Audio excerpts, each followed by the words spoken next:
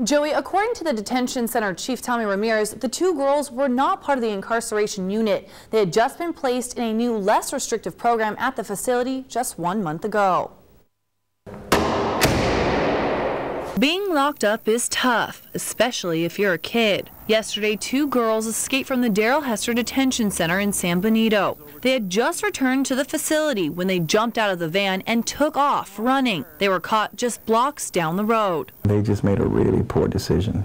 The girls are the newest additions to the facility's life program. A lot of nurturance. Yeah, that's what makes it so unique from everything else. You know, we have a boot camp that we run. Of course, it's very strict. It can be very harsh. A lot of tough love going on. This concept is a lot more, so much more treatment oriented. In the life program, the girls are allowed to go to school, participate in community service and events. In fact, they spend most of the time outside. They just come back to the dormitory-style lodge to sleep there. These doors don't even have locks.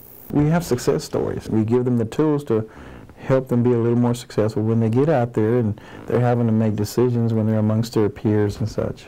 Chief Tommy Ramirez tells Action 4 these girls were given an opportunity to have privileges many in the incarceration unit do not, and now must face the consequences of their actions.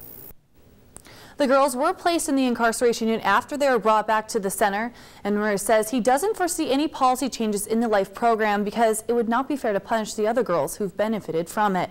The whole point is for the teens to gain the jailer's trust. Live in the studio, Ashley Custer, Action 4 News.